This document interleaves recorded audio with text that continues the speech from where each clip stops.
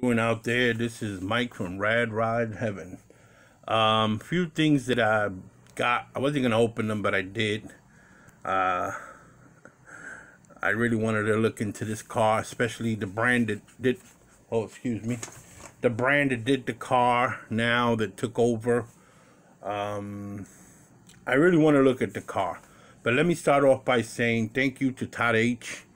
I got your card and I got your sticker. The problem is I've been so busy that I even got my 3D printer and it's still wrapped up. I did set it up. I got the parts to fix the other resin 3D printer, but I haven't done nothing. I've been so busy doing other stuff and visiting family before the winter comes that I wasn't able to do anything. So Todd H, thank you. I got your card. I appreciate it. I hope everything is going good with you and your family. Hope to see your videos soon. Also, I came on here, Rambler 69. That car you just did blew my mind. I mean, all my friends are looking at it. Anyway, I got a little grief with this car. One is the tires that came in it. I'm not too happy with these. They're like kind of like very hard tires. I just don't care for them, and I don't care for when they take the parts like this and put them so, those are door handles, so close to this material. To cut this out, it will take you about an hour or two. You have to be very gentle, precisely like a surgeon. That, I'm not crazy about it. And I wasn't gonna open the car, but I had to get it over with and open it. The other thing, everything on this car for that brand, because I have other cars that I bought, and I keep saying this brand. Let me show you that one right there. A pretty parts for it, a heavy. If you want to say it's well built. This, I don't know where they went with the rear. The leaf springs are not bad, but the rear, if you hold it up to a light before you put it together, you can see right through it. Where did they go? What happened? You know, you did everything right, but then the rear part, you're cheap about it. That's just gripe by me. The next thing is, how many damn holes do we have to drill out? Excuse the word, I didn't mean to say that. How many holes do we have to drill out before we find the right ones? I mean, come on. The instructions do not help at all.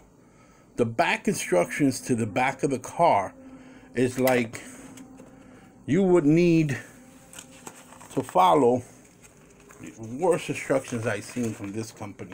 And I got other cars of theirs, and I'll show them one day, and they're great. But this instruction, and I'm sorry guys that it's taking me long, but I opened this car, and I shouldn't have maybe never opened it, because then it got me more upset than I wanted it. It's just a whole bunch of lines everywhere. It doesn't show you the bottom of the chassis to see where those things go. It's just lines pointed everywhere. And I understand some of us can deal with that, but some of us can't. We look at it and we, what the hell is wrong with it? And the next thing I noticed that it was really, really bad on this car was the body. Not bad. The body's beautiful. The lines.